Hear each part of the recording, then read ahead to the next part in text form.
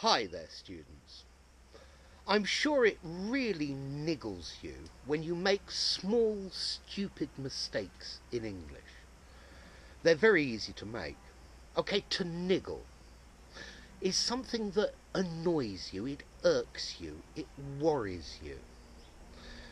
You can also use to niggle to mean to complain about small, unimportant things, to criticise about petty matters, okay?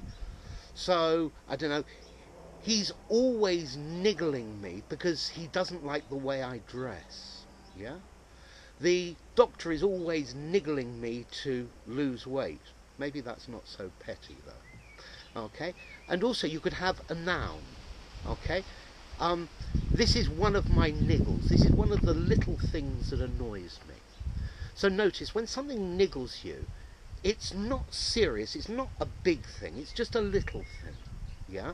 A small, petty, unimportant matter, it irks you, yeah?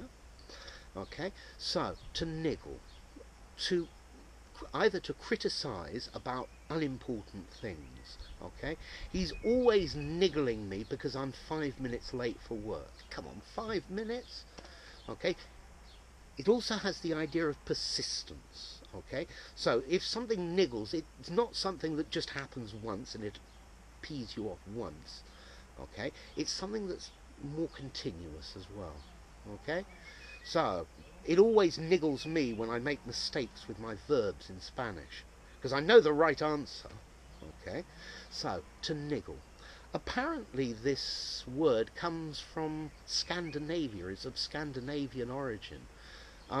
Apparently, when it came into the English language in the 17th century, it used to mean to do things ineffectually, to not be effective, to be rather pathetic.